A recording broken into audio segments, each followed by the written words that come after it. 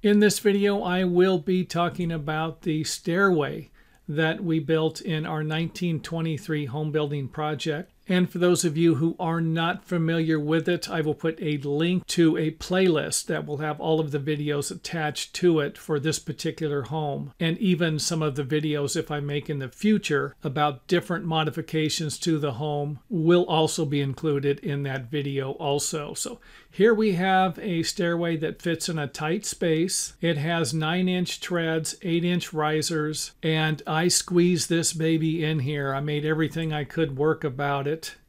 And for those of you wondering why I didn't add a couple more steps at the top, or maybe throw a few more steps into the landing, or even make the stair steps a little smaller, well then hopefully by the time you're done watching the video it will make sense. So here we have 3 steps going down to a landing with a diagonal step, and then going down the rest of the way. 1x10 or 1x12 stringers with 1x treads and no risers.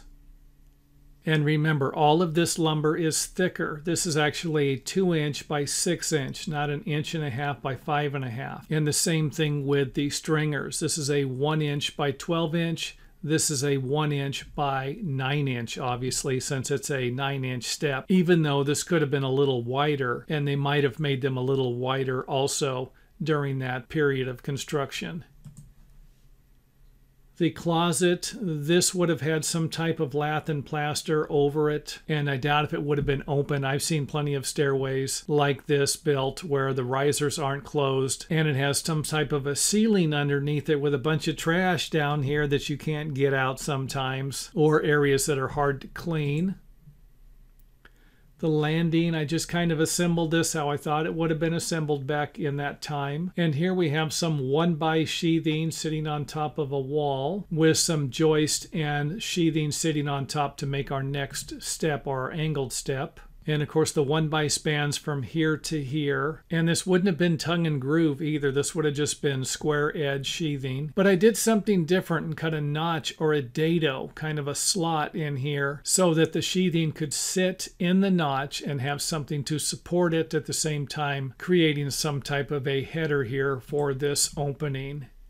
And this header is also notched into the 2x wall framing stud, something that probably wouldn't be approved today, but back then you could probably do what you wanted because there were no building inspectors. And of course the stringers are stopping here, kind of protruding into this area a little bit to make the stairs work out a little bit better. As a space-saving feature for the stairway, you could have moved the stairway back and pushed it into the kitchen a little bit, or furred out this wall if you wanted it to be flat, but I'm guessing they would have simply plastered over this or added some type of wood, maybe some 1x here to block this area off, and then simply just painted the bottom of this, and then painted the wood, and then painted this, and then lath and plastered the rest of this. And another thing I need to point out is that I have this stopping here. However, the stringer could have extended past here to support the floor sheathing if you needed it to, and of course this one here could have extended past, and you could have just had the ceiling come up here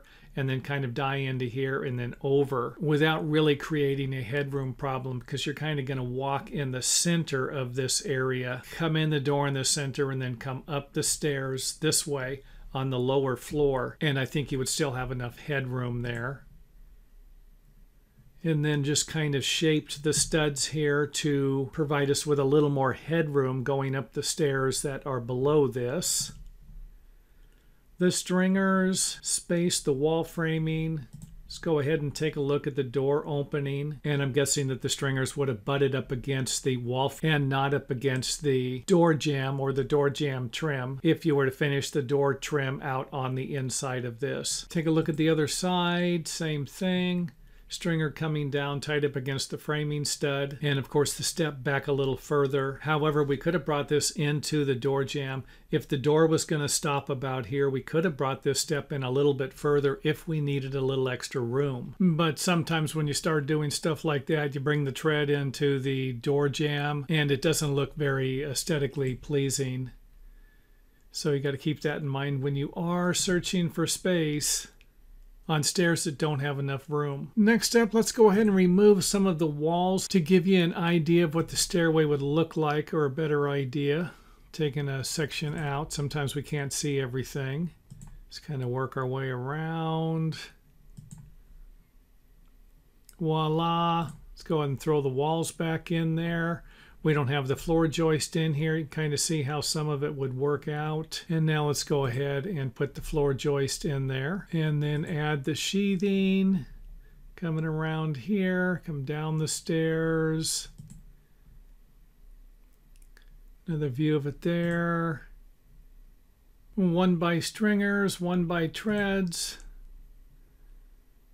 And of course the wall sitting on top of the sheathing. And that brings us to the end of this video. So there is our stairway for a home built in 1923. And as always, if you have any comments, leave them in the comment area. Questions can be emailed to me or left in the comment area, and I will answer them as soon as possible.